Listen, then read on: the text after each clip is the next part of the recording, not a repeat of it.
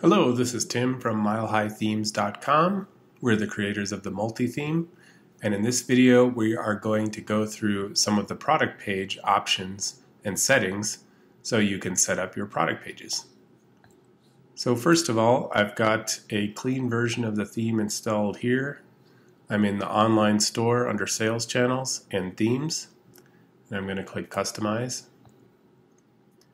From here, I'm going to click this drop down and choose Products and go to the default product template.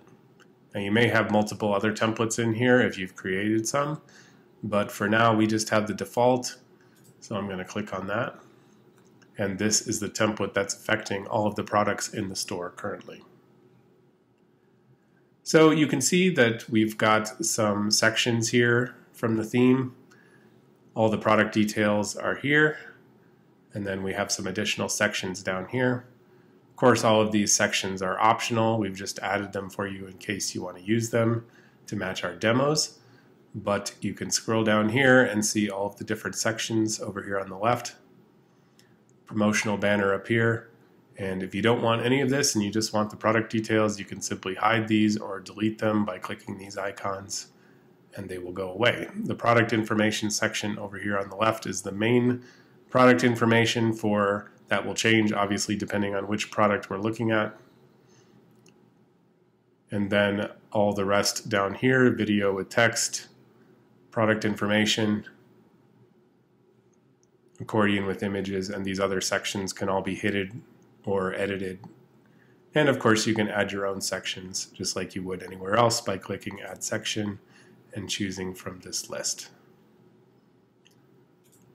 So I'm going to assume that you understand how to set up your own sections on the pages. So for now, we are just going to focus on the product image or the product functionality itself. And we can do that by clicking on this product information heading. And we see all of the settings that we have that are more global for your products over here. So you can see you can choose some different options for the layout, background colors. You can choose how you want your gallery to display over here. You can choose the width, and there's a lot of different other options here. I'll point out this Enable Sticky Add to Cart bar, which we think is a pretty cool feature.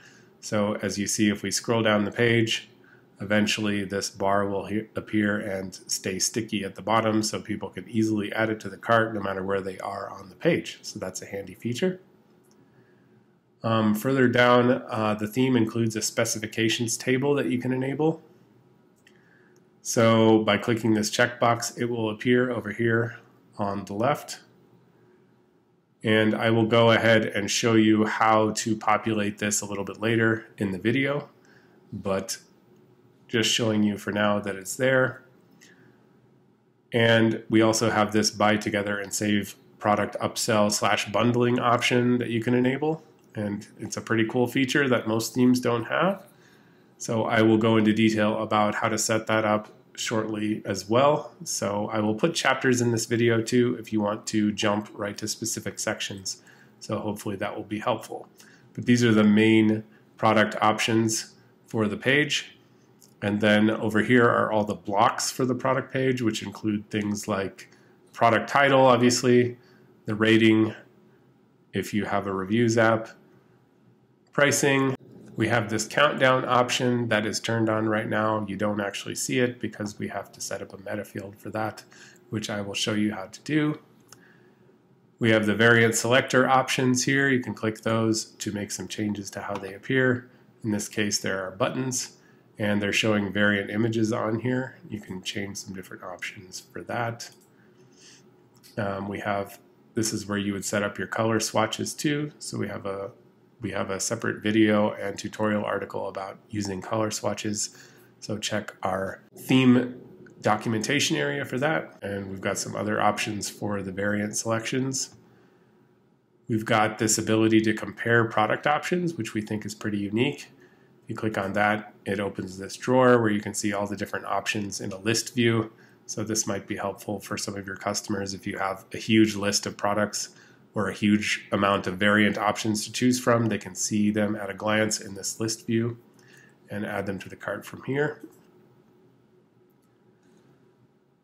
We have the stock status, obviously. We have the buy buttons, of course, and the social sharing over here. So those are the main blocks there. If you want to add additional blocks or hide any of these, you can. You can delete them completely by clicking the trash can icon, or you can just hide them with the eye icon.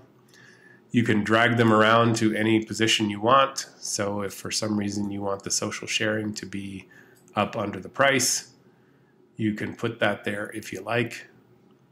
So there's a lot of different options in here, and then we've got a lot of different blocks to choose from that you can add for your product details.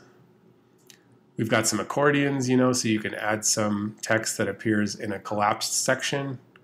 We've got pop-ups, we've got upsell products, custom HTML, custom liquid, trust icons, and all kinds of things. So we encourage you to experiment with those.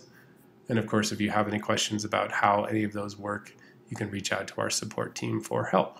So at this point, I'm going to jump in and talk about some of the more advanced features and how to set them up. So first, we will talk about the specifications table here and how that is set up. So again, I'm going to click in this product information heading, and the specifications are here. So you can see that we have this brand in here, and it's pointed to the field for the vendor for the specific product. So the vendor for this product is just this test gibberish here, but obviously if you'd set an actual vendor for this product, then it would update and show in here.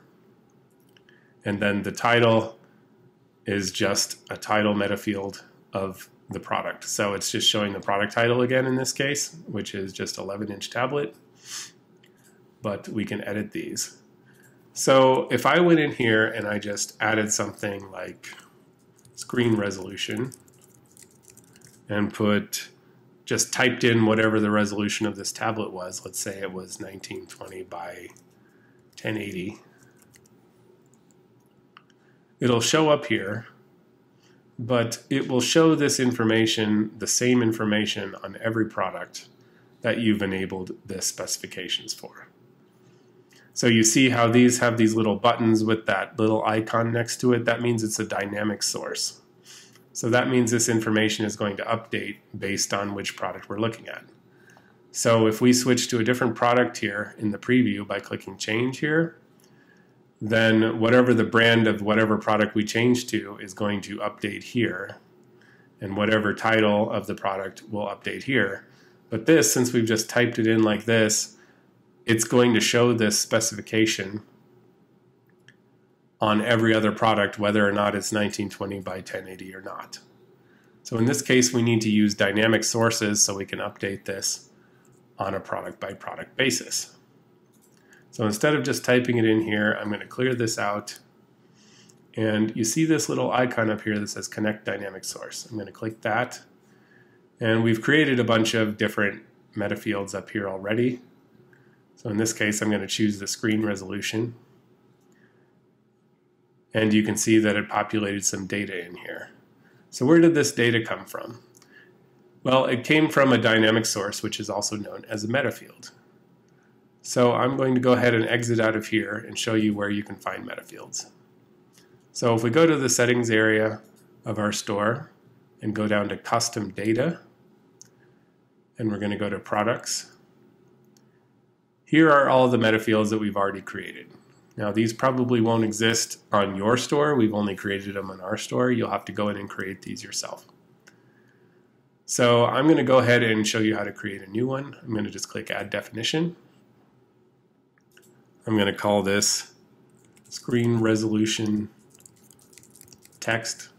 Since we already have a screen resolution in here, I don't want to cause any confusion. This name is just for our own use so we can find it easier later.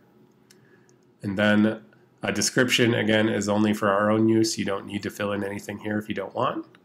I'm going to click Select Type, and this is just going to be a single line text field. So obviously there's a lot of other different options here for what we're referencing, but in this case we just want single line text since it's just a line in the specifications table. So there's some other options here that you can typically just ignore, and I'm going to click Save. So the meta field is now created, and now we can change the product to use this meta field. So I'm going to close out of here. Now I'm going to go to my products, and I'm going to find that 11-inch tablet, which is our first product here. And if we scroll down to the bottom, you'll see that all of the meta fields associated with this product are here. You can see that we have some filled in and some we don't. So the screen resolution text meta field that I just created is not filled in. So I'm going to say that this tablet has a resolution of 1920 by 1080 pixels. And then I'm going to save this. And now I'm going to go back here. Sometimes when we add meta fields and save them, it takes a minute or two in Shopify for those to kick in and get written to the server. So I'm going to go back over here, and I'm going to save, and I'm going to let this reload. And now for screen resolution, I need to change this dynamic source. So I'm just going to remove this, click this icon again to connect to dynamic source. And remember that we named it screen resolution text. So I'm going to click show more.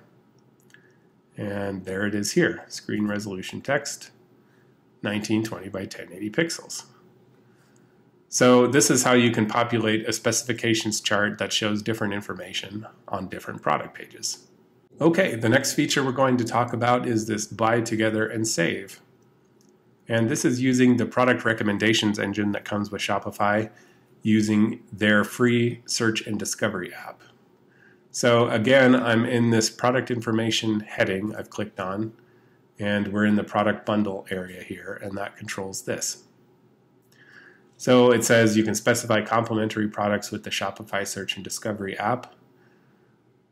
And we've got that enabled by just clicking this icon here, this checkbox, and we can change the heading text right there. So how do we choose these products? Well, if we don't choose any, then the algorithm for Shopify will automatically choose some products here. That's probably not ideal. I'm sure that if you're creating a bundle, you want to select which products will appear here on a product by product basis. So in order to do that, I am going to exit out of this area again. Got another tab open. I'm going to go to my apps here, and then we'll go to the search and discovery app. Now, if you don't have this app installed, you can go to the Shopify App Store and download it. It's free, and it's created by Shopify. I think most stores have it by default, but you may have to install it yourself. And from here, we're going to go to recommendations. So you can see that we've got complementary products and related products. So let's click on this 11-inch tablet. And the complementary products are those three products that are showing in this buy together and save. So we've got the main product here, and then we've got the other three products that are considered complementary. So we can go ahead and change these if you want. You can click in this box and browse, and it will pull up a listing of your products. Let's go ahead and select a few here and unselect a few here. And we'll add those. So for this particular section, we recommend you only choose up to 3, so it looks nice in the grid. But you could add more if you wanted to. Just know that it might not look quite as good, and it might stretch down the page if you add too many. So back in here, I've made the changes here. You want to make sure to save. So I'm not going to save those in this case, but if you save them, then obviously these products would now appear down here. So that's how you set up the buy together and save. We've also got related products, and these are, you can see these are all auto-generated. So this is based on Shopify's recommendations engine about what actual customers have purchased based on those who have purchased this particular product, the 11-inch tablet. Other purchases may have been for some of these products here. You can also go in and add your own if you want by clicking browse. But those will show down here in this recommendations. So if we go down to the product recommendations section here, those are populated using the Search and Discovery app also, just in case you were wondering. So that covers how to set up the bundling options. So hopefully that's been helpful. So there's just one other feature that I wanted to talk about. We actually have a separate video about how to set this up, but I'm just going to reference it here so you're aware that it exists. And it is this Compare Products section here. So this section allows you to create a product comparison tool of this product compared to some other products that might be similar to it. And you notice if we scroll down here, you don't actually see this section, even though it is enabled and visible. But that's because we need to specify the products for it. So if I click on this section heading, you can see that these products are here, but they're disabled. This product is set to draft. So we could go in and create some products in here, and I will talk about how we can set this up and have different products for different comparisons on different product pages. So check out our other videos for that. I'll put a link in the description.